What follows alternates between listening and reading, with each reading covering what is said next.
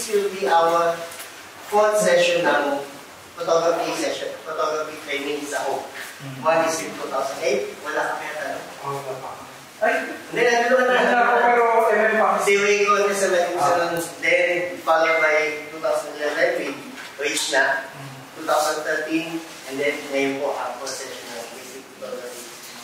It's my privilege to really share with you what my experience is, what my knowledge about photography. And tonight, sabi nga, ang pinahirap sa painting with light. Actually, it's really an art form. Actually, mas bilib ako kay Kish. Without camera, she can make a painting, actually painting niya. And I'm amazed. Kaya naman nagsimula ang photography. Nagsimula daw yung 1822 pa. By Joseph Nicephorus. He's a French guy.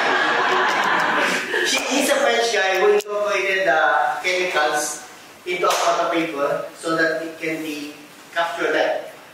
Ang ano yan is, meron tatlo pang pioneers about photography. One is Thomas Venturich. Actually, siya unang nakadiscover ng silver highlight chemical na nilalagay sa papel para maging photosensitive. Then, Henry Fox Talbot, siya naman naging isang mag-create ng negatives. Kaya nagkaroon tayo ng film. And the last is Louis Daguerre. Siya yung nagpaiksi ng processing time by adjusting the chemical. So, ang mga ganun natin na, noong una, lahat talaga ang photography is chemical-based. Teka, umulit siya. Ito yung unang litrato na gawa ni Joseph. Sabi niya, a view from my window. Ang camera na gamit niya is this camera is a paper-based. So, binubukas lang yan. Hintayin mo pa about 1 hour, 2 hours bago tatakpang ulit, bago mag-process yung papel. Ganyan ang process natin. Sumunod dito yung pinhole camera. Ito yung mas pocket camera nila nun eh. Medyo mahirap na pocket pero actually, ganyan talaga yan. Yung pag nagkuha sa landscape, ito yung parang lumalabas ngayon is yung large format camera. Pinalit lang, pero nakapwede ng recording panel niya. So, nag-exist yan. Bakit tayo siya, what is photography? Anyone can... What is photography?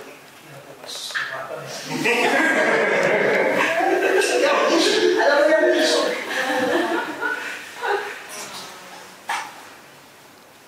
Ayun. Photo, sa live, tapos graphy yung photography na nila means drawing with light. It came from the word, sabi yung record na photos, which is light, and graphos, which is to draw. So we really, basically, we are drawing with light on a photosensitive material. Pakita ko sa inyo mga, ano ba yung function ng camera? Ano ba yung mga available ngayon? Systematic yung camera, pocket camera, nagawa yan, yung point and shoot. This one, totally halos wala ka photo, no? Then lumabas ang digital pocket camera. Nakakatuwa na dahil anytime makikita mo yung picture mo. Film or digital rangefinder, this is the one that most photojournalists prefer to use. Easy, pwede ko sa pocket, kumbaga sa focusing, napakabilis niya. You can look at the range. Kaya tinawag the rangefinder yan, meron niyang naka-indicate na number sa hawak, sa ibabaw ng lens kung gaano kalayo sa tipo. Kaya hindi ka tumingin sa lens you can just point estimating na kung gaano kalayo. Like Darwin, sabi ko mo, 4 meters, 5 meters yan. So, ilan meter yung lens ito doon? This is instant Polaroid camera. Sino gumamit nito? Ang mahal ng pin niya, kaya tumigil ako dyan. Pero nakakatawa lang kasi ako pinapagpag mo, makikita mo yung developing camera. Ang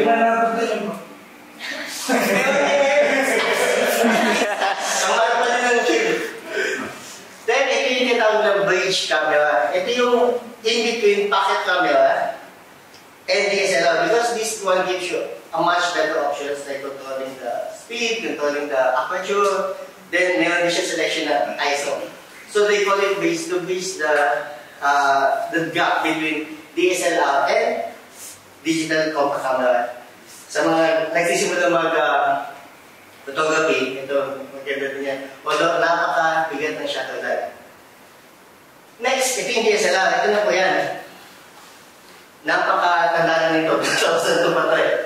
This is the one that you can really have control of all the elements that we need in creating an image. Then ito na yung mga gamit ninyo. Sony. Mirrorless. Which is, nakita ko naman ng advantage no, nung binigyan ako ni Mrs. ng Z5 na Nikon.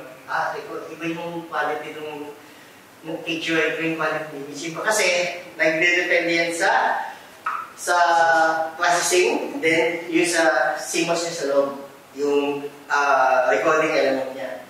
And then, pinaka-popular ngayon sa atin lahat, halos lahat meron yan. Yun yung professional talaga. Kasi, it's very handy, although sabi na natin is, you don't have much control of the elements. Ano ba yung elements na may yan? Bakit natin yan? How do we do muna? How do we do it? Sabi kay Kish, he does on canvas, using a brush, and a paint. In photography, our canvas will be our film, or CCD or CMOS. Next, our brush will be the lens, because dyan dadaan na liwanag. Mahalagang liwanag sa atin. Then, we are painting with what? With the light.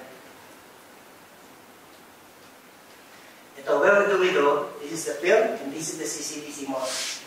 This CMOS is an electronic photosensitive particles na nagka-capture siya. Like, anong big difference dito is, this one is a one-shot. Once it opens, once it captures the light, it's burned.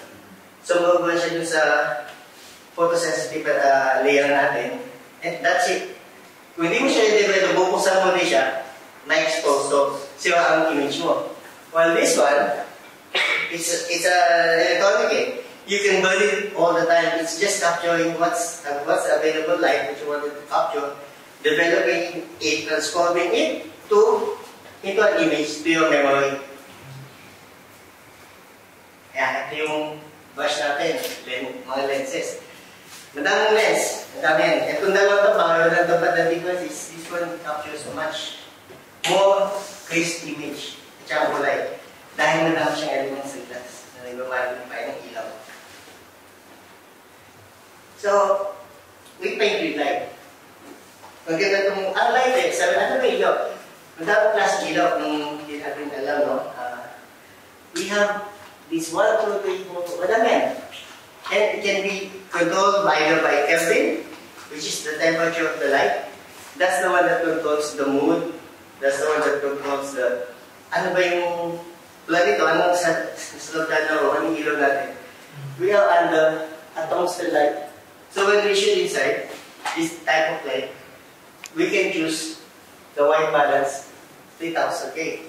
Kung gusto natin Kelvin, pero kung natin ang white balance sa type of light, gagawin natin ng tungsten.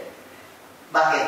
Kasi if you are using a different temperature or different type of white balance, kaya siya na either bluish, yellowish, reddish image.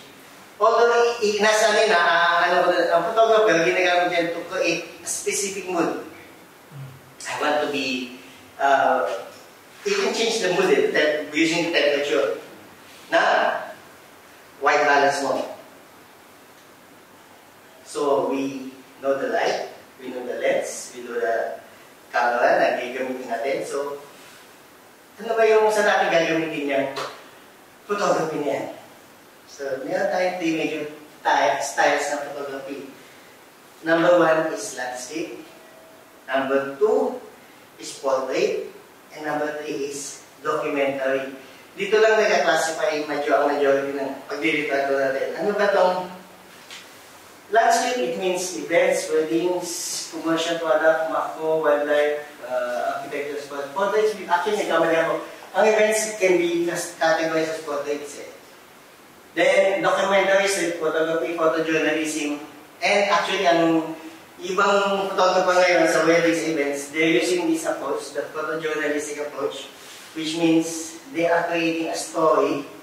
Actually, doon ang hirap na. Di ba gano'n si John? Mahilig siyang, when you see that photo, from start to finish, alam mo may story, may pinapanood ka. Baka nanonood na ng movie. Ano ba ito? Paano natin ma-factor? Ano ba exact yung paano tayo i-create na image? Sabi ko, using exposure. Ano expose natin? Yung light. Ito yung simple analogy yung gusto ko pakita dati. Makikita natin, no? There are 3 faucets. Same size ng timba. And yung faucet, magkakaiba ng amount ng light na lumalabas. So, as you open them at the same time, pero yung duration ng paano bubuksan, gano'ng katagal, magkakaiba, magkikreate siya ng underexposed, correctly exposed. Ito yung mabilis eh, pwedeng umapaw yan eh. Ito yung tagal, parang low light sa low light, ano yung hinatay mo? Bakit nagiging ganyan yung takbo ng ilaw? Kasi nagdidepende yan sa sensitivity ng film natin. I'll go later sa sensitivity, no? Pero ito maganda isa pa explanation about exposure. It's composed of 3 elements. One is your film speed, the other one is the shutter speed, and the third one is the aperture. Kung makikita natin, we have this, when you push this lever, this is the aperture, you will see it closes and opens it. So, isa yan sa element na nag-control na exposure natin. It will always match with one of these elements to create a correct exposure. Pag-usapan natin muna itong ISO. What is ISO? Actually, ISO is the capacity of the film or the CCD to take that amount of light. So, as we go here, no, ISO 100, sabi yung ISO 100, yan yung pinaka-less sensitive, but the best, sabi ko na, the best film speed na gagamitin natin when we are doing photography outside. Kasi, that's the balance one, that you will not see grains, you will not see, sa kulay, no, it will give you the most correct color that you can capture. And as we go, ngayon na pataas. Bakit tumataas? That means the film is requiring more light to be recorded. Nagiging less sensitive siya. Well, lumidilim. So, kulang ilaw mo. Then, we are trying to compensate that lack of light by adjusting the sensitivity of the film or the CCD. So, mas magiging receptive siya sa ilaw. Kahit maliit na ilaw, kaya nakukuha din niya. But when we think about going up, dito tayo magiging much aware tayo that as we go to this ladder, pagpasok natin sa film at 800, you can see grains. Ang tawag sa digital is digital noise. Yung mga specs na liit. Sa digital ngayon, sa bago ngayon, 800 is totally acceptable. Kaya pa, no? Dito, sa edad nito, at 800, ang laki na ng digital noise ko. Makikita ko na may black specks sa film. Sa image, no? Then, as you go up, this one can only take up to 3,002. But the current one can go up to 64,000. Si Xiaomi, nag-shift siya ng 64,000, which is, kita-kita natin yung grade. Bakit siya nag-shift ng 64,000 ng ISO? Dahil madilim. So, he made the CCD much more sensitive na kahit anong liit ng liwanag mo, it can capture, but the quality will degrade. So, as you go up, madidegrade yung quality ng image mo. So, what's the self-correct and the second ideal? Pag nasa labas ako, I only go 100 to 800. Yun na yung... Pero kung nasa tayo sa access, we can shoot up to 4,000, no? Depende sa camera, no? Pero pag yung magandang camera, kaya ng 4. Pero yung iba, 1.6, ano na yun? Next, so we know that the sensitivity of the film and the CCD plays an important factors pag-analyze natin. Ano yung kasama niyan? Para natin may-reach. Number 2 is our aperture. We can see that this is, we call this the fast lenses na mayroong malala. Makita natin, no, 2 2.8 siya, ang liit na number, pero ang coverage sa lens is buong lens bumubukas. Dahil balik na lang natin yan. As you go smaller, the aperture goes wider, which is magiging mas malaki yung kuhaan niyang liwanag. And as we go up the scale at 15, at 22, it will become more smaller. Makikita natin dito, liliit siya. Mamaya, iikot natin ito pamamakita nyo, paglawain nyo. Makikita natin, ano ba natin yan? Ang aperture, it controls light, it controls depth of field. Ano yung depth of field? This is how far or how deep your focus will be. Makikita natin, kahit mamaya magkuha kayo ito, sa tatlong item na ito, when you choose the wider, bigger opening, you can only capture one item. The rest will be out of focus. Depende lang ano gusto mo i-focus. Ito. Then, if you go deeper, smaller, pwede mo siyang makapture yung tatlo in focus. Kasi as you go smaller, ang focus mo is lumalaki. At saka depende din yan sa layo mo sa subject. So, as you go farther away, ang depth of field mo, mas lumalaki siya. So, we must be aware of that distance. We must be aware of our opening. Tsaka, ano ba yung gusto natin capture? Dahil doon tayo magdidepende, ano gagamitin yung aperture dito? Kasi yung unang salang ko, regional power. I'm shooting a group of 3 person using 1.8. Ano nangyari? Dalawa sa tao, blur. Isang super blur, isang medyo blur, pero nasa kita, in focus. So makikita natin na this plays a part on what you want to capture. So as I go ahead pala, dapat 5.6 ko, at least may depth. Makikita mo na yung tatlo pwede ma-focus, depende sa layo sa kanila.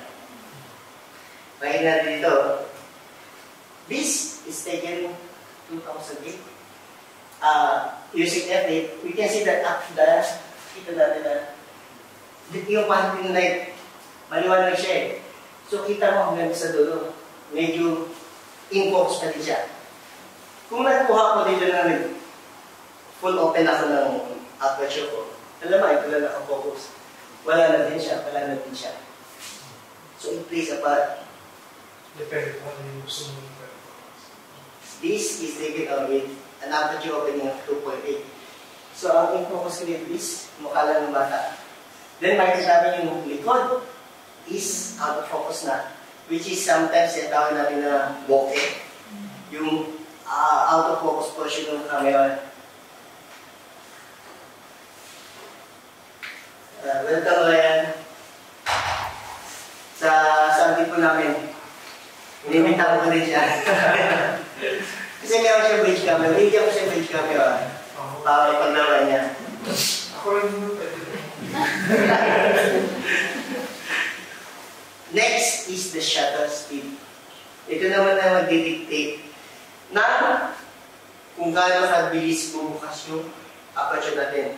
Kung 1 second siya, kung 2 seconds siya, 3 or 1 is over 1/500, makikita natin na as you use a slower aperture, ang tendency na mag-blur image mo kung magalaw.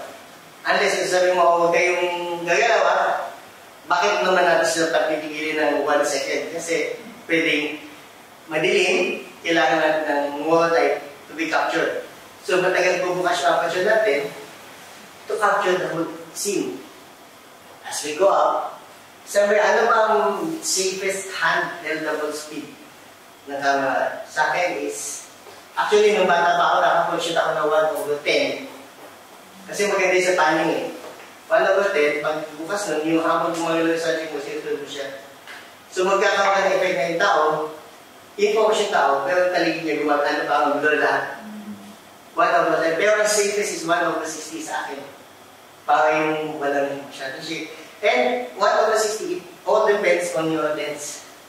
Always shoot at a speed, let's say, a bit higher on your focal length. Yeah, focal length is 70. I have to be shooting 75 or 81/80, 1/75.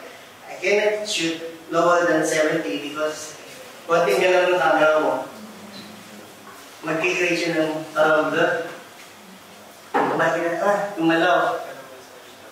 Pag nag-shoot yung response na, yan, 1/1000, 1/250. But we can only shoot at this speed depending on the light. Pag wala ang ilaw mo, imposible makapag-shoot ka ng ganito. Ito yung shoot ko noong 2008. Action. Wait, mali na lang yun. Wakeboarding sa bedo, sa baba. So I'm using my 800 at F16. Maliwanag. So yun yung pag mabilis yung shotgun mo, maliwanag. So you can freeze the motion. You can freeze the motion. Like this, yung sa Makoichi. Ito yung youth ignite. 1/500. Adult sila natin. Adult na lang. At F8, you can see, you can freeze the motion. Ganun pabilis yung camera, yung shutter speed mo eh. Kasi ikaw lang nag-ganyan, di ba? So mabilis lang ang pumas niyan. Parang hindi mo nag-make it. Then, if you go naman sa slower, sabi natin, slow shutter speed, you can capture the rays of light. You can, sabi nga, ano ba yung habol natin dito? Pag low light, we can open longer. I'm using a tripod here. So it's a 15-second exposure using yung techniques yan eh. So I just want to capture, ano yung gusto ko ma-emphasize dito, yung light specifies. Kasi as the buses or cars go by, yung ilaw nila, it's painting, it's catching the light on your CCTV on the film. Ito naman siya sa slow shutter speed. So you can see that power na fluid yung movement natin. Kasi if the lens open while the thing is moving, although the camera is stationary, but our subject is flowing, so we can see that sense of flowing sa loob na film by that same image. So makikita natin, with that three combinations, we can do ISO 50. Yung mga combination niya, 1/1000 at 32. Basta ang pinakita dito yung graininess, no? And magiging grain. Ito yung nakita mo kanina. Grainy, then ito yung pinaka. Actually, I have tried using ISO 50 sa film, but only applicable on studio footage. Hindi siya, akin na hindi siya ganun pa sayang gamitin pag nasa labas ka. ISO 100 is good. It requires more light, and the only place you can control light is inside the studio, where you are using a stove. So when you are using a stove, mag-set ka na, ang mo is 50, so you can increase the power ng lights mo. Paano direct na? Sa labas? Minsan pwede kasi, kulang. Malaking step ang 50 to 100. Sa digital, pwede hindi natin na-feel, no? Although meron pang sa digital. Meron na din. Okay naman siya. Kaso lang sa akin, mas madalas kasi pag nag-50 ako, pag yung general events, no? General scenes sa labas, na nandun yung camera shake. Kasi hindi siya lang mas mabilis na. Ang mas mabagal na opening ng aperture. Pagbukas niya, maghihintay ka ng time. So, paglabas, Sunny 16 roll ako. Kasi doon ako nagsimula, Sunny 16 roll. Ano yung Sunny 16 roll? Kasi nagsimula ako sa photography, yung Olympus ko, walang meter. So, I have to gauge my side. Tsaka ito, sabi ko, ito lang sinusundan ko. Sunny Beach, F200, meeting ko at ISO 100. So yun lang mga itera dapat natin, nung nag-upisa ako. Tapos, Tuyo Sunny, August 16. So, meron ako kaya na opening. Diyan ako nasimula matuto. Uy, kulang pa pala ako sa ganun, kulang yung opening ko. Doon ako nag-adjust. So from there, nakita ko na, diyan ako, yan yung initial na learning ko about shooting, about exposure. So, Laila, no problem. Guys, kung meron kayo gustong tanong, magtanong kayo. Oo, magtanong kayo ha? Magtaas lang kayo ng kamay. Kasi you can learn from asking. Actually, ano kasi, minsan, I may not exactly say what you wanted to hear. But when you trigger me, you're going to think about that aspect. Manday ako mag-recall, ano yun? Ano yung tinatanong nyo? Ano yung gusto nyo ma-achieve? Ano yung gusto natin gawin? Natanong nyo pa kung ano yung focal head. Okay, natanong yan. Focal head, ayun natin meron tayo dito na this is 70 to 100 mm focal length the lens. So that means I'm shooting at yung distance ng coverage ng makikita mo. Sa akin, ito yung 50 mm, ito yung focal length to. Ito lang. Kung ano yung malagay sa loob yan? Yan 50 mm. As I go further, magiging 24, 28, 35. So yun yung focal length ko. As I go, pabalik na ganyan, magiging from 50, 70, 85 hanggang 105. Actually, ang nagkakagandaan dito, no? Sa lens natin na to, as you go to 200, 150, 200 onwards, makipinpoint mo yung subject eh. Malayo ako dito, pero yung closer to zero. Kasi yung effect ng focal length ko. At tanda natin, pag yung focal length natin, kapag lumalayo, ang depth of field natin, lumalalim din. Kaya nga tayo meron tayo 2.8 eh. Kahit malayo zero, na makuha ko siya lang. So yung focal length, either it is 18 to 55 to 100 dito. 18 to 70. By the way, 18 to 70 in DX format is times 1.5 palagi. So this will be 24 to 105. This is a standard kit lens ng likod. Yun yung focal length. Ang nung bumili ako ng C5, 24 to 50 na kaisinuto niya. So, tinrate ko siya. Hindi ako bitin na kasi ganung look focal length eh. Kasi sa zooming. Although, another tip, lenses that is prime, that means it's fixed focal length. That's the 35, 50, 85, 105 gives a much more crispy, clearer, and sabi nga yung colors mas maganda kaysa dun sa zoom. Ano na yan, proven na yan. Kahit na meron kang zoom na f2.8, if you will compare the 50 mm of f2.8 against 50 mm 1.8, ang quality niya napakaganda. Okay, stop na tayo. So when choosing, ito, sa pangano ko, when you are investing, invest once for the camera body, but invest much more on lenses. Kasi lenses can go to a lot of generation of camera, like this one.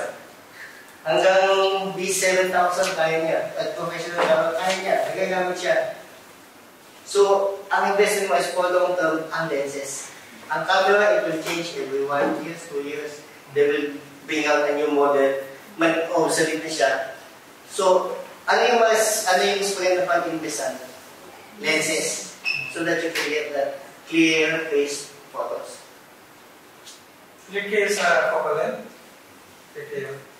Siguro yung very simple. Mamaya natin. Mamaya sa papakita niya. Pag maliit yung focal length mo, 35 mm, 24 mm, mas malaki yung coverage niya. Mapapalagay mo yung subject mo dun sa background mo. Kapag mahaba yung focal length mo, mga 70 to 125, which is common 1.5, yung background mo halos nasa likod mo lang. Kaso, may mga bokeh yan sa inyo makikita. Yung difference lang yung sa framing mo sa okay? Kasi dati, hindi ko alam yan eh. Tapos, it's good to know, alam mo yung focal length, alam mo yung mga bokeh, alam mo yung focal length, pero malagay, alam mo yung ano yung ginagawa ng aperture mo, ng speed mo, at ng ISO mo sa image mo. So, ISO dictates about the clearness and the sharpness of the color.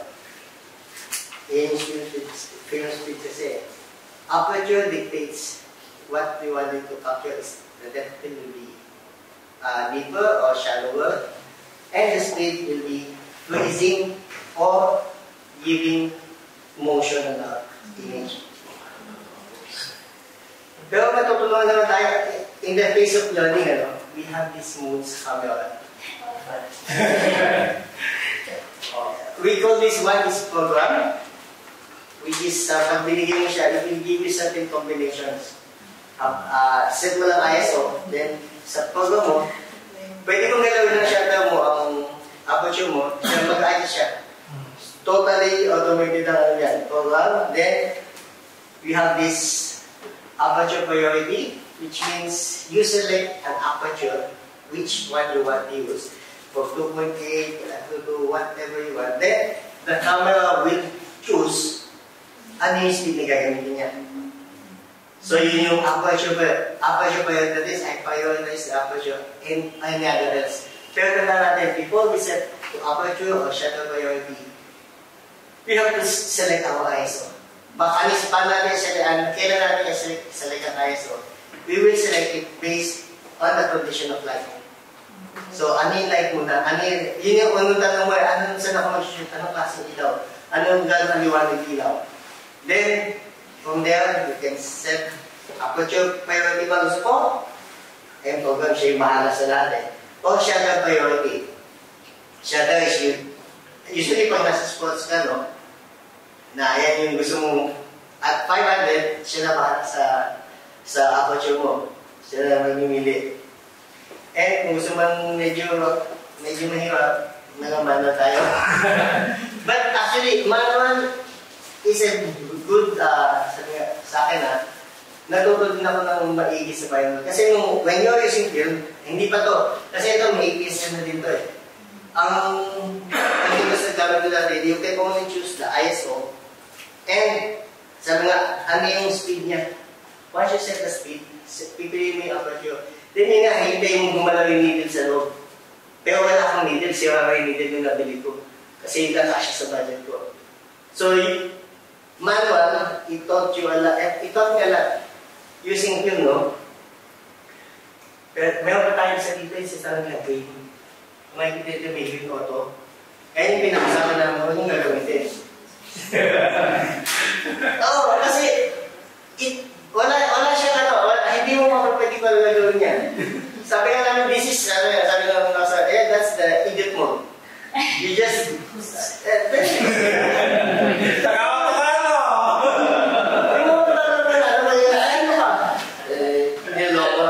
mag-set ka lang sa akin kaysa sa green. Sabi, ano ba yung professional?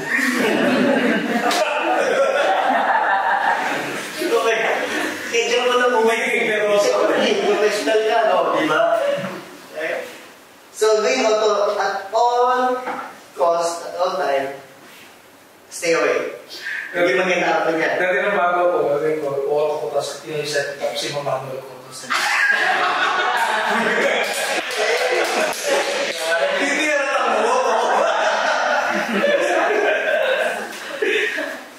hindi na mag-green, di ba? So, sa akin if you're in the phase of learning, you can buy either of the two, aperture or shutter priority. Kasi dito natin makikita paano siya magbuwa, paano siya mag-balance out. Kasi either of the two will give you the correct exposure as much as possible. Tatama yan. Then you can choose to go manual. So pag nakabisado mo na, you can go manual. Sa bakit tayo may go manual? To be more creative on our position.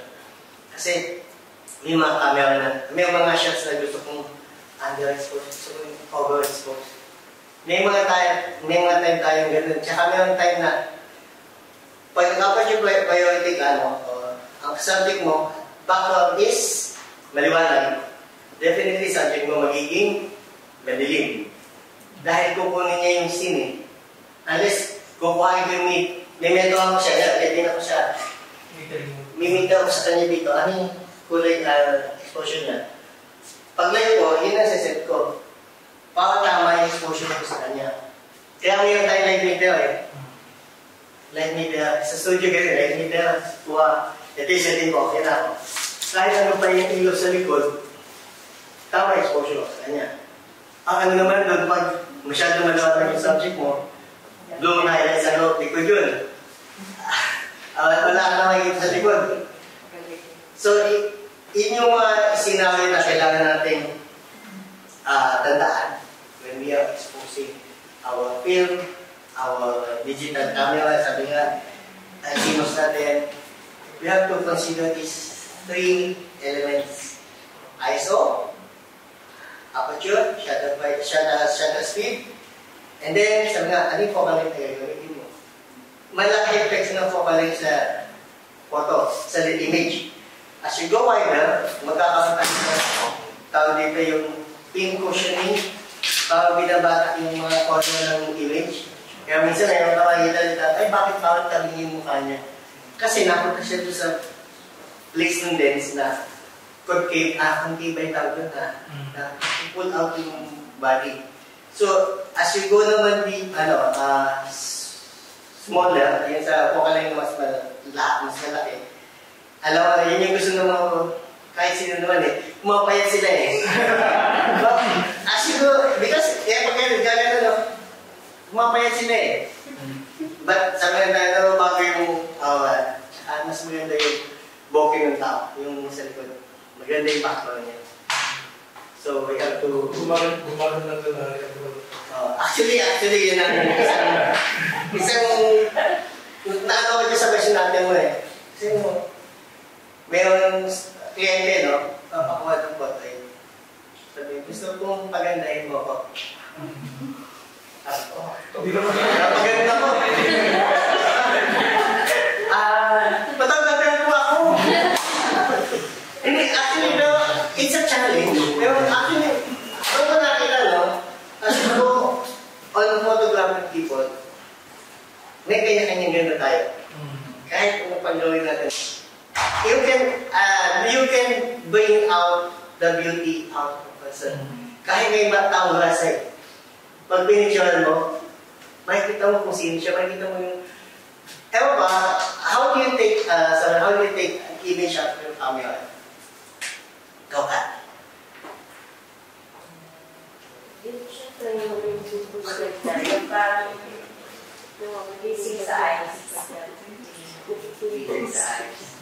No, the best photo that you can create is a photo that tells stories.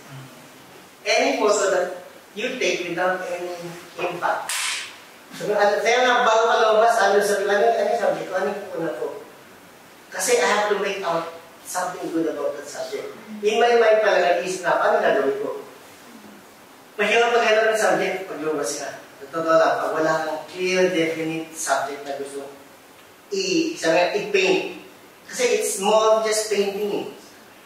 Kasi lahat ng painting, maganda yan.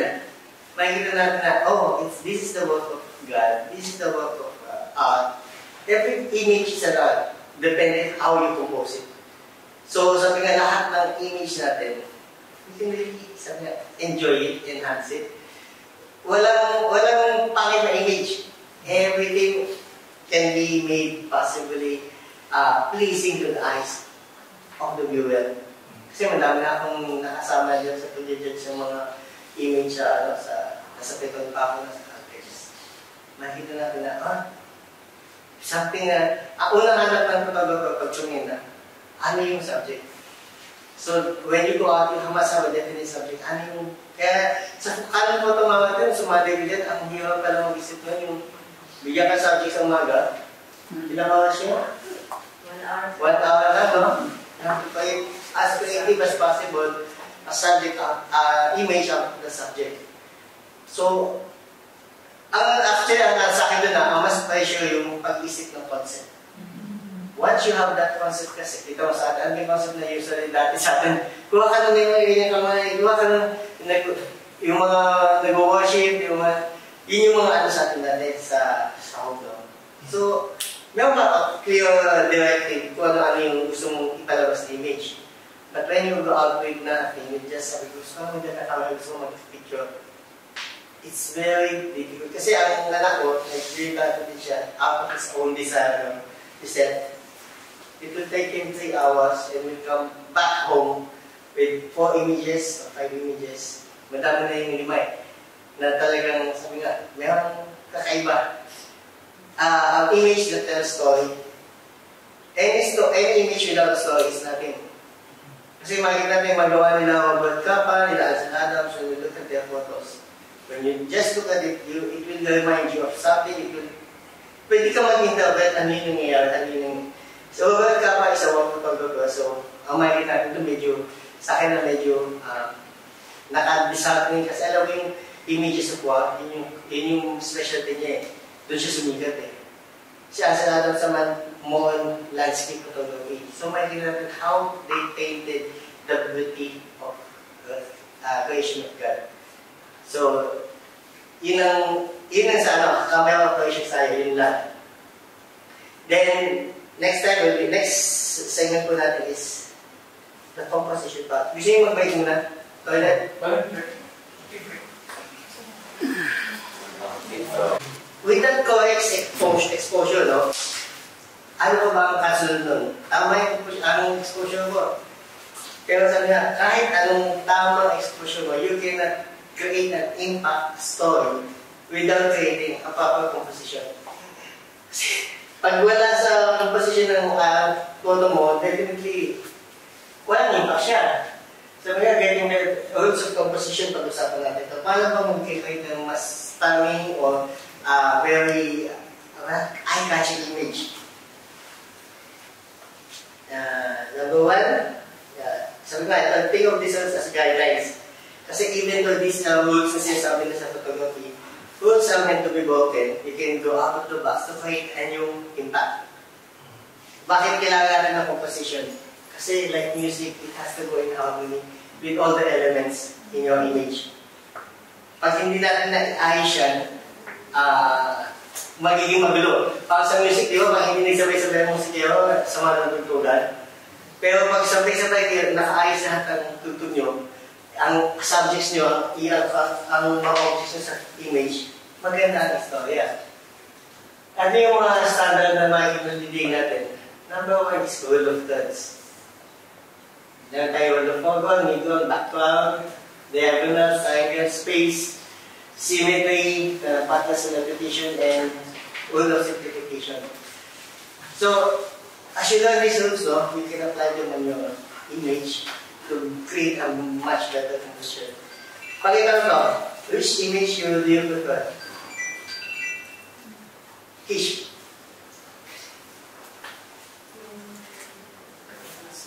Kita. Bakit?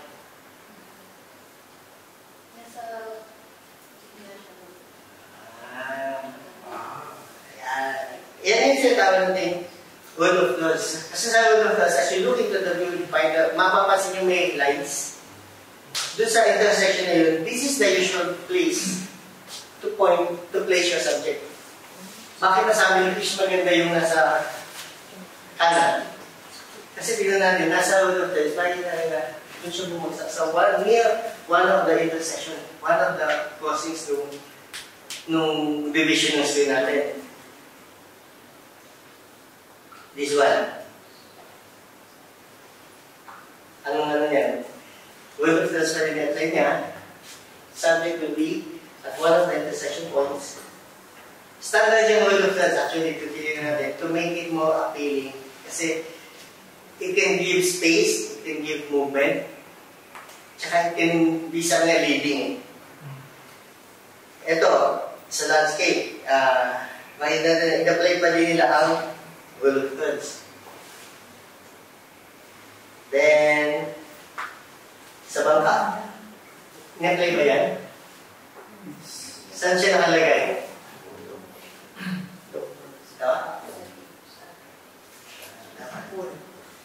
Doon yun nilagay sa one of the intersection, yung subject niya. Actually, second subject na yung 3 is almost there. Kaya kita mo napakaganda ng symmetry niya, kahit pagluloyin din niya, no?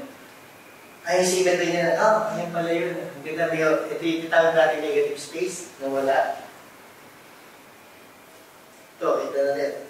Indent, ito yung tinatawag ng mga symmetry eh. Yung mga shadow. Ito yung mga ginagawa na set ngayon eh.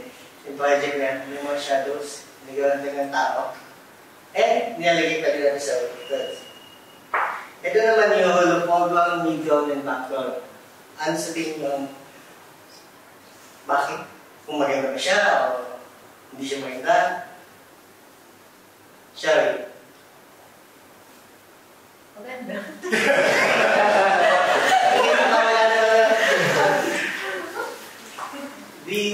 Don't you think it's needs something improvable? Kung ako po kuha siguro, kasi marami yung sa harap. Parang mas malas kung sa likod. Mas marami. Ang natin dito is ito yung foreground, ito yung mid, ito yung background. So may natin na, on our foreground, wala tayong elements, plain, water. Sa midground na nandito yung mundo. But, sa taas natin, saan ba yung mas madami kong may papakita na story? Sabi nga, meron pala kung kaya, tinanong niya to show us what can be done better. Maybe go wider. So makikita na nagkaroon siya ng subject dito. Then it gives you a balance. Diba? Hindi lang ito yung medical, but it also have a subjective. Nawala yung tao, parang kasi yung may void eh. Parang ito blank space, negative space siya. So this is one thing that we have to, when we take, especially when we are taking landscape photography, landscape photos, we must make sure that we don't create too much negative space. Kasi hindi siya pleasing na tingnan. Yung ginawa niya. So, pinagtawin mo, di ba? Kaya hindi pilihan mo, masasaya siya. Pero ito sa kapila ko yan, yung focus yung bundok. Dito sa dalawa. Dito? Dalawa yung subject. Dito. Alam kasi ito yung pinuhok. Parang direct yung direction ng eyes ko. Sa bundok agad. May parang sinasabi sa'yo, kumangka ka.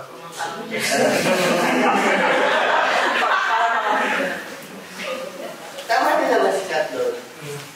Kasi ito lang yung nakita mo subject eh. Pero pag pininas na siya, sabi, there's something more. Kasi you don't take photos of plain things. Nothing. Ito niya. Kahit sa sky eh, pag nag-picture ako ng sky, I have to see clouds. Wala pala dito. Kailangan makita yung shape ng clouds to give more drama, to create more impact. Ito yung sasabi natin foreground, para ditong leading lines, yung tawag na, ito yung focus mo, but you're giving a line direction to go wherever something you want the viewer to see. So, pag ginuna mo siya ng pantay, ganyan, wala yan. O, ginuna mo siya dito na halos nagpantay-pantay sila, wala din impact. So you have to create that line. This constitutes a line. And then at the same time, meron siya reflection ng pole sa ilalim. Kaya, makikita natin na it's very, sabi nga, directional. It guides you where you want to look. Dito, rule of diagonals. What do you think is, did he apply the rule of thirds?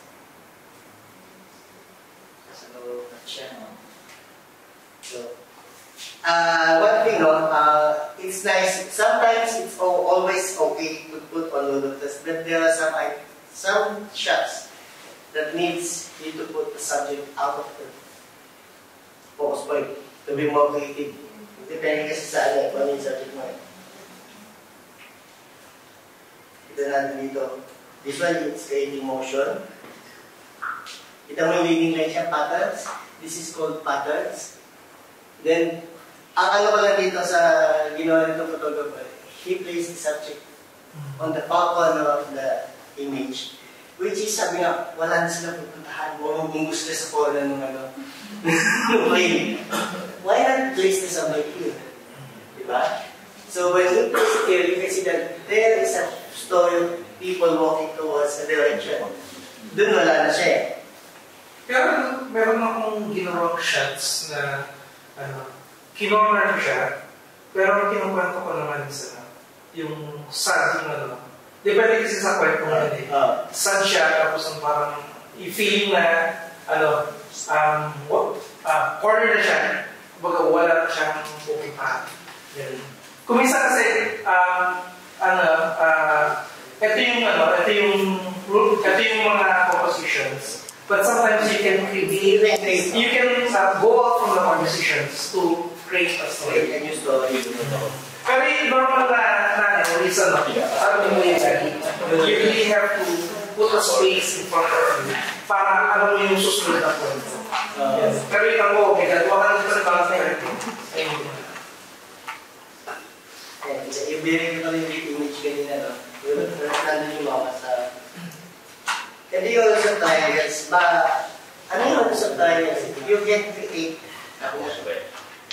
yung weight ng tao, di ba? Kasi niligay niya dito. So yung shape ng pagkakaayos ng tao, it will be more, kasi alam mo yung iba-iba yung type of subject, parang hamulutin yun, di ba? But you can create something more dynamic na ito yung balance nila, ito yung dyan siya nagdedepende. Stability at the bottom. Kahit sa bata, there's a shape, you can see sa position ng bata. So mahalaga yung pupuso ng tao. Paano siya mo siya pupusin? When you go for portrait shoot mahalaga ang tayo ng tao, mahalaga yung paano sila kaharap sa camera. Don't take a photo of something na point that. Yung harap ng ganyan. Definitely, pag babae makikita nila, ang taba nila. Siyempre, katagilin mo ng ganyan. Pati yung gano'n. Kasi, definitely, pag ganyan po, bayan po. Sabi niya, Kuya, bakit ang taba ko dito? Kung alam mo mataba, mahirap naman sumagot yun. Hindi mo man lang pinatagilin. From here, we can still see triangles. Bakit mo po yung dalawa? To give the height of the person. O kaya, pwede naman nakatayo sila. Kaso wedge. Ito yung sinabol of space. Kita natin na yung babae lang dito, ang sumagad siya sa gilid ng frame. So, nilagay sa gilid, mas makikita natin na mas meron siyang pang space to look forward to. She's not looking at the wall na nakasagad ka sa gilid.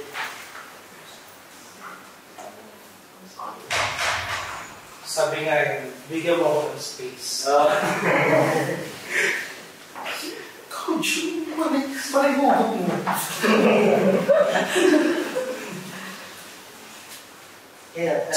Kasi sa pagka-compose natin ng image, no, we have to give balance to the subject. Ito, tignan mo ito. Tsaka yung mga leading lines, yung mga shapes, yung mga... you must have this idea of creating lines, the idea of creating which subject you want to highlight, which subject you want the viewer to look at. Iba yung automatic. Bakit? Hindi naman yung subject mo, pero makikita nila dahil susundan nila yung image mo eh. Susundan nila kung saan papunta yung lines mo eh. It's an invisible line actually. But you create the lines using funny structures na nasa image mo. Ito yung rules of symmetry. It is sabi na balancing. Kasi negative space makikita natin sa taas. Then black. Pero nilagyan niya ng clouds. Ito sa balance. Nakikita natin na mas magandang tingnan yung image as compared to this one. Ito yung symmetry. Kabilaan. Yung balancing ng image, Taj Mahal, it's a symmetrical image. Kahit anong baliktad na gawin mo pa, sabi niya sa salita na baliktadin mo, pareho balin. It's the same thing. Yan yung symmetry. Pwede mo hatiin yung image sa gitna at you will see the same concept sa kabila. Ito yung patterns. Ito yung wall, econos, kios, baka wala sa akin, Pero ang istorya niya malalim. Although it's not really that symmetrical, it's not really that... Pero makita natin yung drama, it creates a lot of story inside that image. Ito yung patterns. Anything that repeats in an image is a pattern.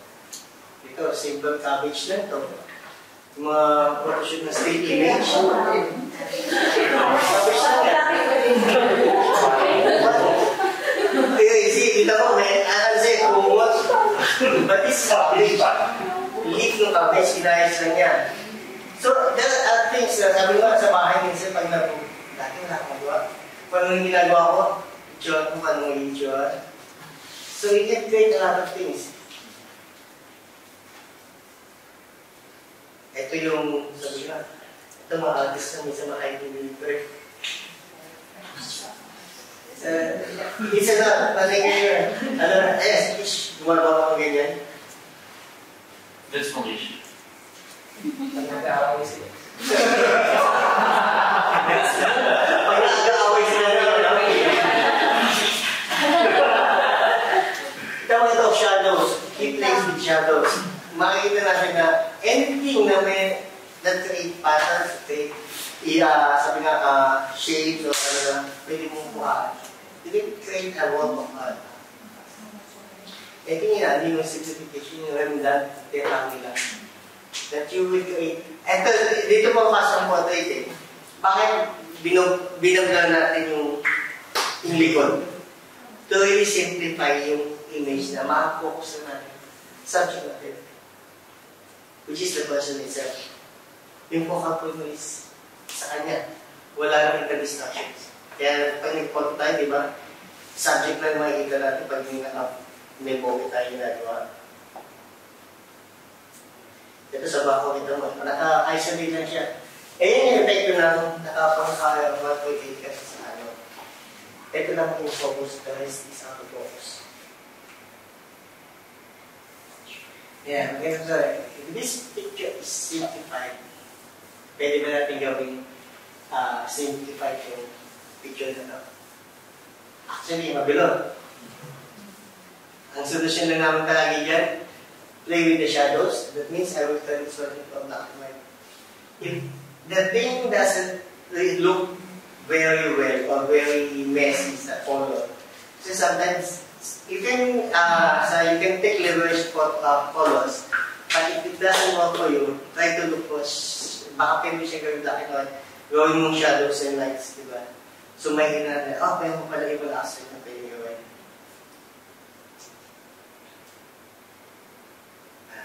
Okay lang ito, sige. Samahin natin dito, no? Una is the rule of thirds.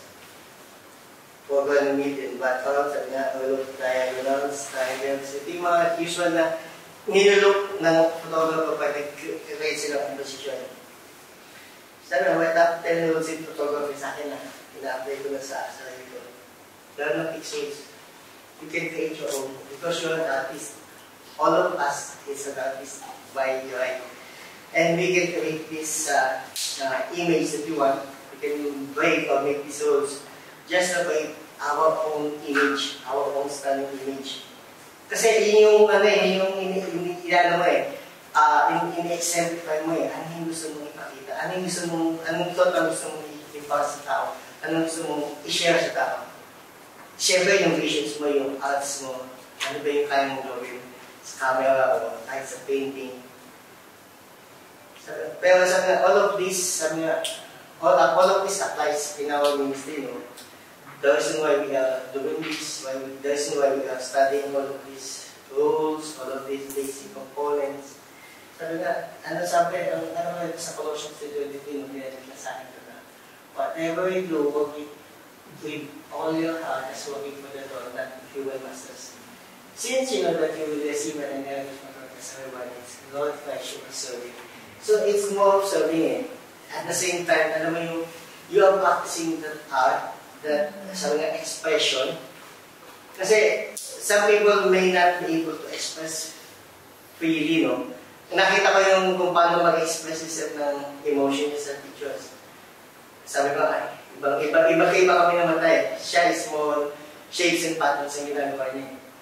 Ako, iba naman ang gusto ko sa photography. Kayo, meron kayong niche. Niche na, ito yung gusto kong gawin. Ano ba yung gusto kong gawin? So, from there, from that point na ano yung gusto mong gawin, doon ka magsimula mag-isip ano yung bibili mong gamit. Kasi, different photography or iba has different equipments. So, iba-iba ang gamit niya. Kaya, sa akin, gamit ko natin. Kasi, kadami kong pinagagamitin natin. So, it's going to be worthwhile investing. Paano yung dapat yung kung ano yung nasa isip yung gusto yung gawin.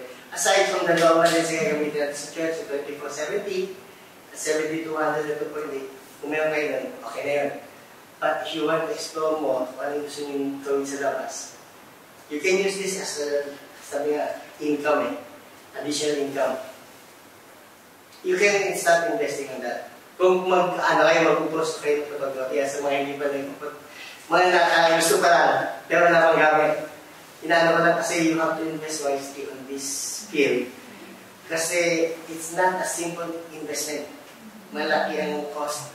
Sabi ng mga katasama sa worship team, mas mahal yung pinili mong ministry, kuya. Mas mahal yung mga lento. Sabi ko, it's a one-time investment. Once you have it, Hindi, bro.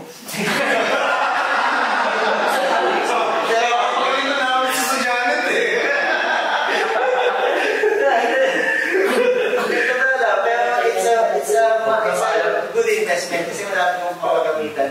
Not just for the church, not just for the works of God, but also for yourself. Una-una is the way you want to express. Kasi ako, meron akong mga image na nakasama na sa exhibit sa Daniel. Meron akong, sinama ko sa exhibit last time. So, meron akong tatlong image na sa kanila. In-display nila during NICP. Basta yun. So, it's more sabi nga, parang sabi prestige, but for me, it's just an expression of myself, expression of what I want, what I see, that I want to convey to other people. Kasi, yun ka lang minsan nakapag-express lahat pag yung medyo tahimik ka, tulad ko, tahimik ka. Hindi ko nakakagap to iba. Hindi kasi, magandang avenue ito. Stress reliever. Once you go out, you do. Tapos pag nakita mo pa yung gawa mo, ay, ang ganda, nakakuha. Then, sa bahay namin, dami ng picture. Ang dami mo nga dito, ano eh. Teka.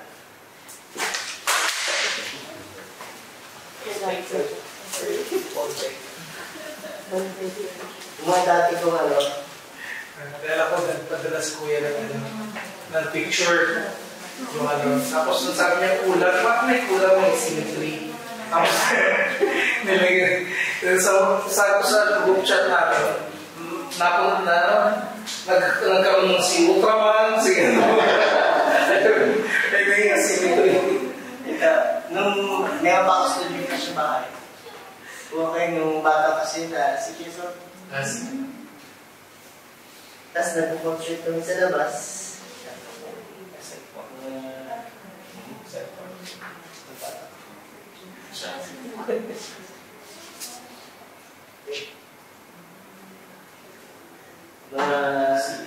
Ano yan? Available link lang yan.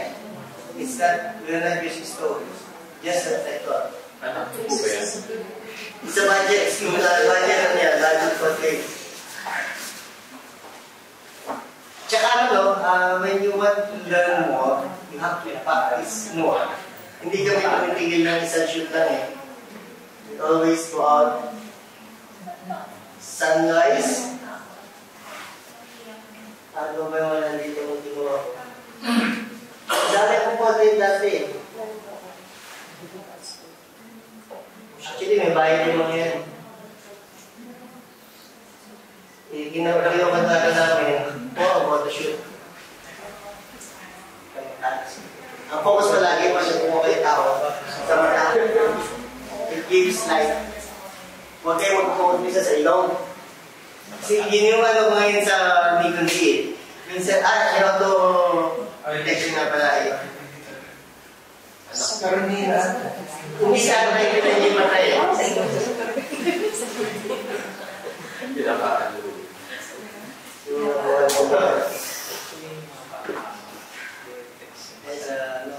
Ito mo siya na nakapokus.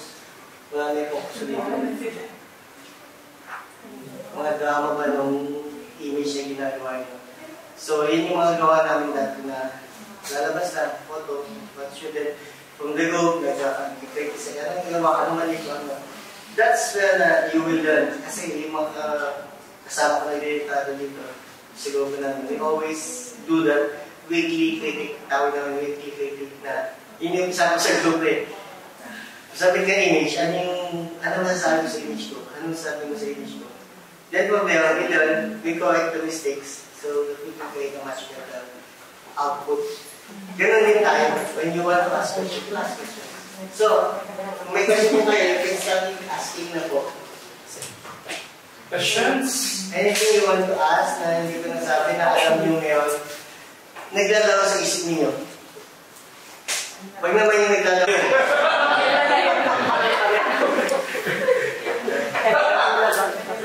Actually, lalaro pa yung kaibigan ko natin. Question po. Actually, maganda tayo. Iba yung itong kasi sa kanya, nalilagay niya sa washing machine. Oo, nalilagay sa washing machine yung ano, yung CF code ko. Oo, pwede pa yan. Tingnan mo marami yung mali na tingnan namin. Uy, buti rin, nandun pa. Oo, kaso nga yan, parang paligmas sa'yo na rin. Hindi. Hindi pa siya. Napasahin na rin. Oo, nalilagay mo sa washing machine eh. Hindi, ano yun eh. Sa tibay ng CF card, Natibay ito. kuminsan, sa tibay niya, yung reader mo nasisira. Hindi na yung nasisira. Kaya, Sagasaan na kotse, okay pa siya. questions. So, bakit Anything questions? you want to ask? Alam niyo ba ang meaning? Difference ng prime at zoom lens? Dati, pag sinabing prime, ano yung zoom? Actually, this is a prime. That means it's a fixed lens. That means lang po ka rin niya. At saka, tinatawag pala yung is a bit expensive eh. Prime lens siya kasi mahal siya. At saka, actually, ang construction ng lens niya sa loob. For prime lenses, usually there are 6 or 7 lenses sa loob. Yung close loop, then 2, 3, 6. Usually 6 lenses sa loob. Samantalang sa zoom, meron siyang close loop, then siguro mga 4 lang, 5 lang. Na pag minove mo, lumalayo lahat ng glass na yun.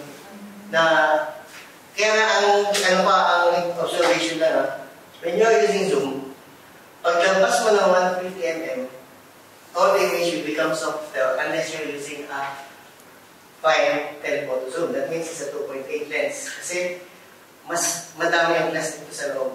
At kita mo naman ito, same focal length ito. It's a 55-200. Same focal length, but tingnan yung glass na makalit lang. So ito lang yung brush niya, ito lang yung kukuhaan niya ng liwanag, itong maliit na to. But look at this, it's the same length, 70-200. Mas malaki papasokan yung liwanag sa loob. Mas sharp ang image niya, mas malinaw, mas maganda ang kulay compared to this one. Although you can also get a very good photo out of the kit lens. Kit lens is tawag dito. But nothing will compare sa output nito. Kasi may depth siya. In the lens, ang ganda kasi ng glasses nito eh. Yung may mga spherical coatings sila.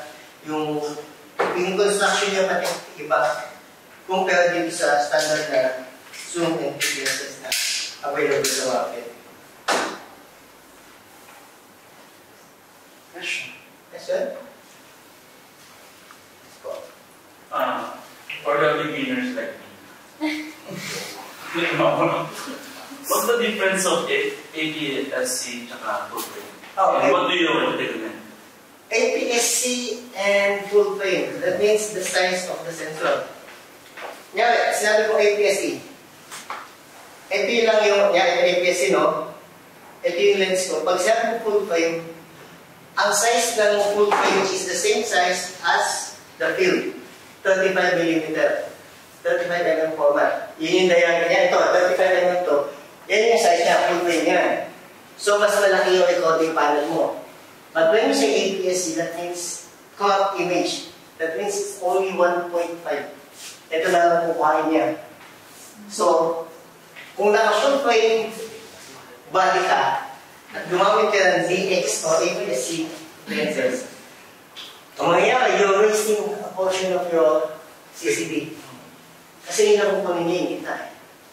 So, malaking mawawala. Actually, as you go smaller, kita mo yung maliliit na camera, yung point and cam, point and shoot na cam. Ang liit ng CCD nun eh. Hindi mo pwede blow up na up to 8 hours kasi na sharp rin image. Mawawala yung quality, magiging blurry siya o magiging soft siya. But when you have the full frame lens, full frame lens and full frame image CCD, that means you can really blow it up. Yung mga ilisam sa bahay na malalaki, ano yun eh, talagang iba dun sa film, kaya ang sa quality ng saturation is napaka-vivid. Yun yung yung vaccine yung gusto mo mag-Fuji. Out of Fuji, have the, sabi nga, pinakamagandang photo saturation sa processing, but that is just processing imitation lang ng actual film. In-imitate lang yung actual film. Kasi pag nakita ng pansin nyo, ang film, when you use film, color saturation is different from digital. Makapansin nyo pag pinag-tabi nyo. Kasi ginagawa namin dalawa ng anak yan eh. Kuha ko ng film, kuha siya ng digital output, itignan namin ano mas maganda. So, pwede maganda yung composition niya kaysa sa akin, pero yung color saturation ng image ko is different from kanya. Although, minsan gagamit siya ng imitation ng Belgias at camera niya. Yun, iba na yun. Mag-digital. Digital na yun, medyo mas maganda pa rin yun. So, full frame, recommended when you have a full frame camera, use a full frame lens. So, you're not wasting the CMOS space. At kung mayroon ka ng APS-C lens, kung magamit ka ng full frame, no? Ang magiging mangyayari, kung 50 mm ka, kakak niya yun. So, magiging kung sa Nikon is 1.5, so magiging 50 mo, magiging 75 mm. So, din kang gano'n. So, kung gusto mong madami yung tao, lalayo kang maliit. Para naman ipasok sila sa frame mo. So, yun yung kaya ng APS-C. That means it's always comes with a 1.5 multiplier sa number na pinag-store. Hindi mo ba 1.6? Canon 1.6. Nikon is 1.5. Fuji and Olympus is times 2. Based sa experience ko bro, handling APS-C tsaka mas maganda yung depth ng full frame. Iba talaga yung depth. Mas maganda yun. Mas malaki kasi yung recording panel eh. Kung nakagamit na kayo ng large format na camera, kahit film pa. Kasi dati na yung ginagano. Film lens o kahit na yung may interchangeable lens na large format. Yun yung, kung gusto mo maggawa ng billboard, kahit ano na yung billboard mo, kaya yan. Kaya mga professional photographer sa atin, like si Louis Aguinaldo, pag may issue siya ng product, large format gamit niya. Asemblan, mamiya, yung standard na gamit niya. Ang laki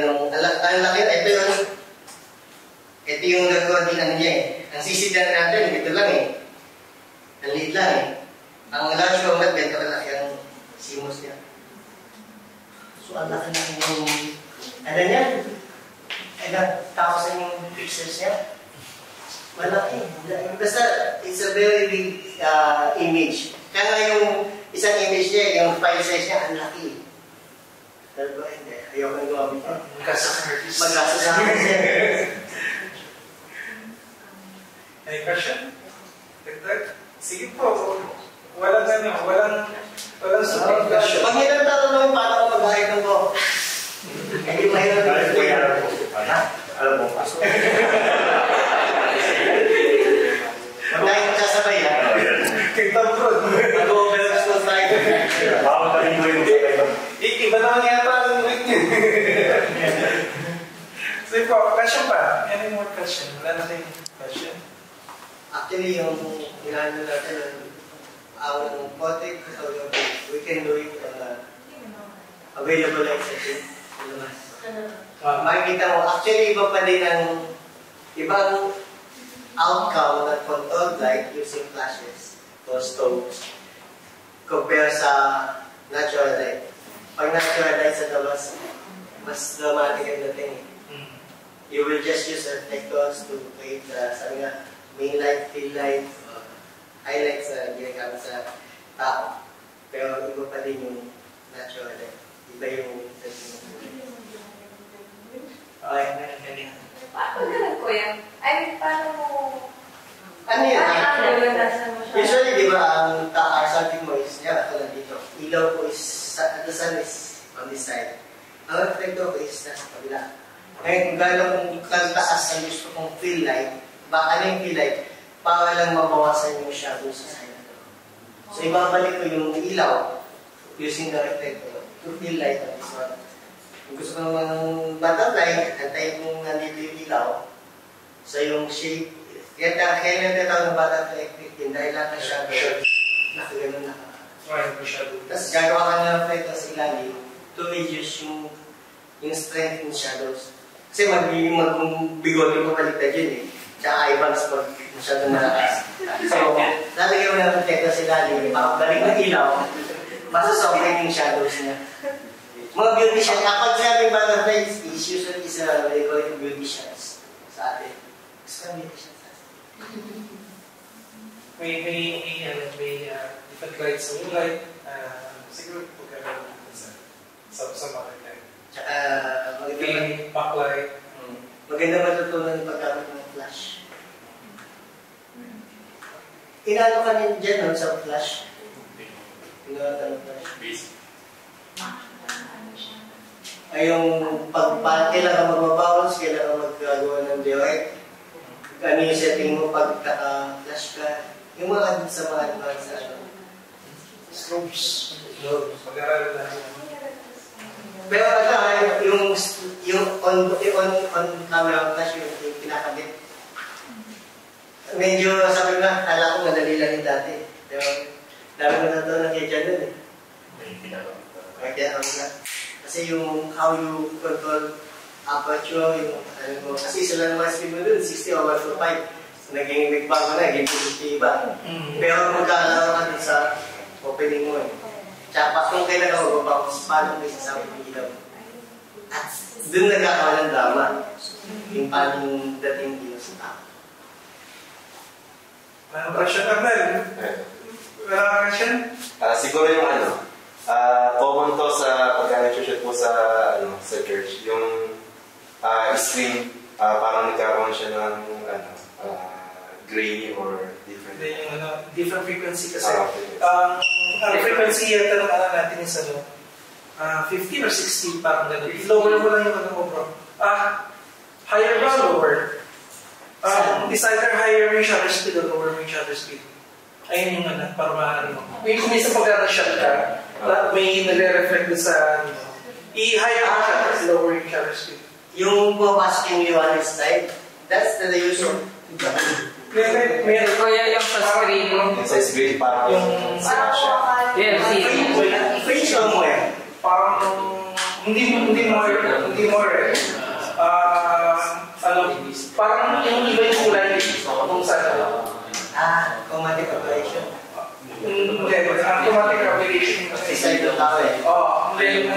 Pagka-screen ba, makikita mo iba yung kulay. Yung frequency na Kasi iba-iba mo lang sa atin. Monitor.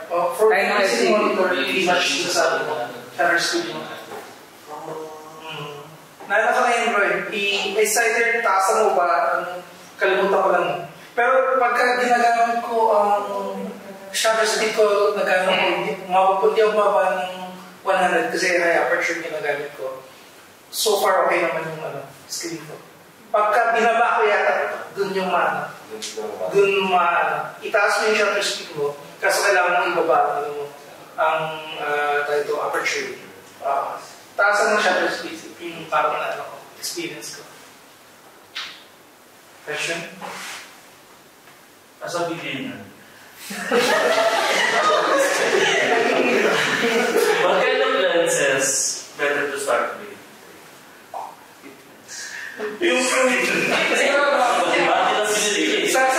In perspective sa church, sa coverage ng church kasi kailangan natin ng low light, high aperture kailangan natin. Kasi kapag gumamit ka ng lens, hirap ako mo. Gagamit ka ng ISO, pagka tumaas ka ng ISO, grainy ang kalaban mo. Diba? Which is kung ako yung magsasuggest, usually which is favorite lens ko, 35-85. Pero meron namang 1.8. Yung 1.8 na 35 tsaka 85 is good enough para magkaroon ka ng enough light and at the same time yung aperture. Hindi siya ganun kamahal unless ang 1.4 ka. Siyempre, iba ang presyo ng 1.4. Tsaka masyado maniwag ito kasi masyado manipis na yun. Pwede na-focus ko yung mata niya. Okay, ilong, na-focus sa ilong. Sa muna yung iba. So yun ang nagsabat. May different approach kapag gusto mo yung 1.4. Tsaka, ano lens mo? APS-C o full frame?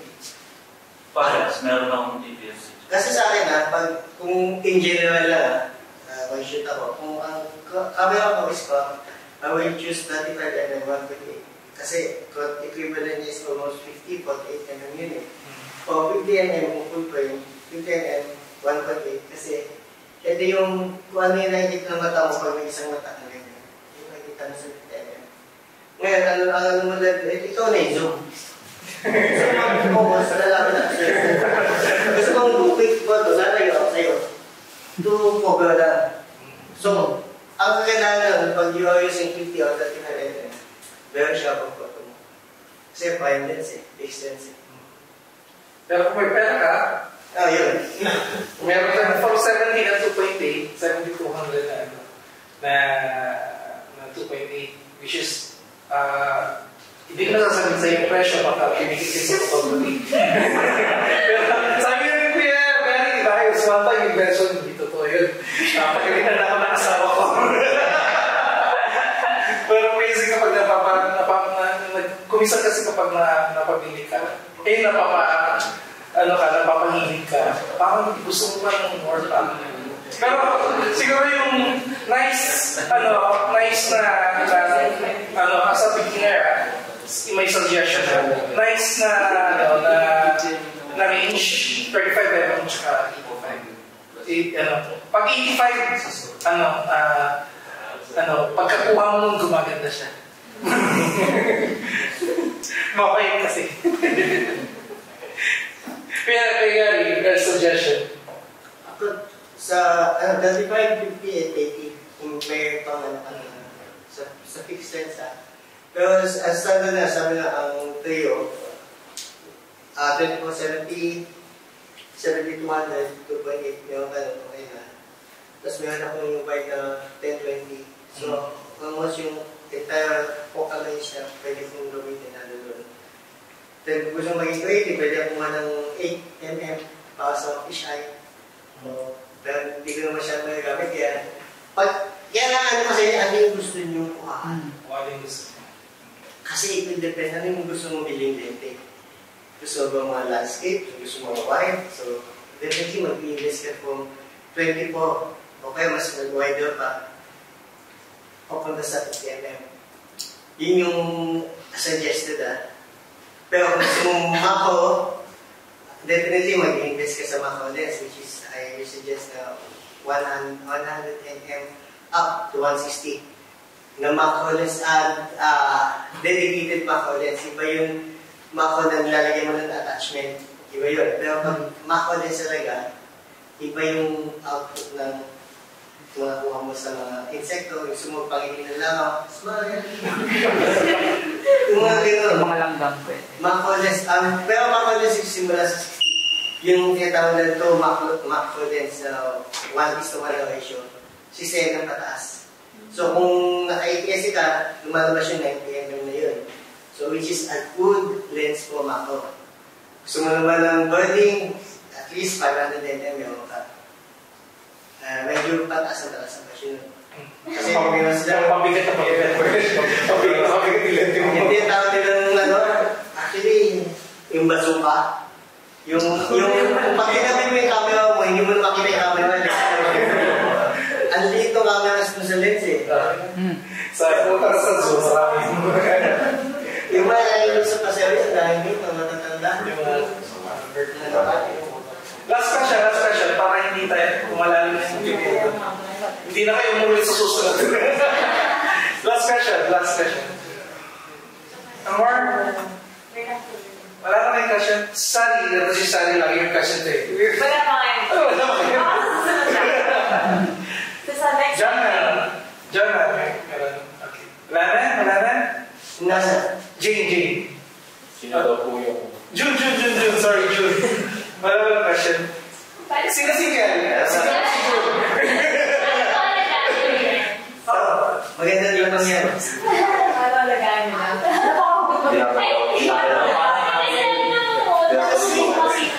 Bakit? Maganda yung tanong niya, no? Kasi, bakit kailangan na talagaan ito? Small pupus. Pag may pupus siya sa loob, dry box. You must have a dedicated dry box for all your lenses.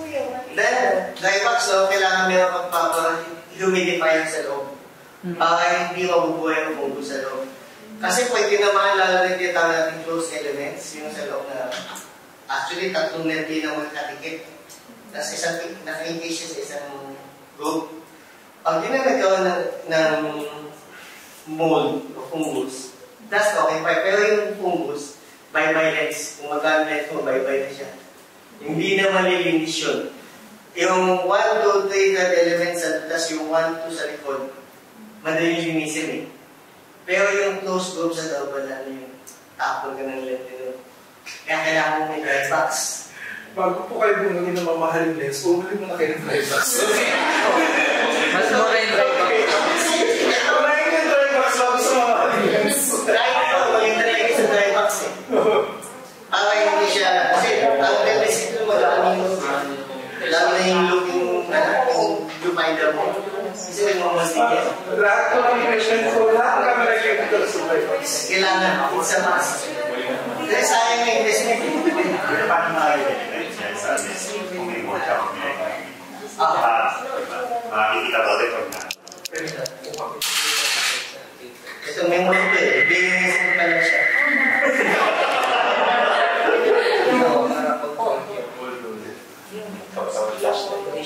Tatapon mo lang ba? Hindi ba? Sa dulo ba?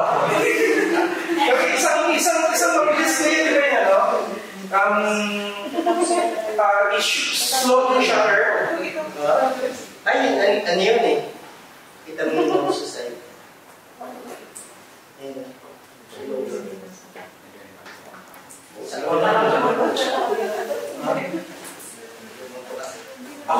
Ako wala akong lakas sa loob na gawin ko yung sa lens ko eh.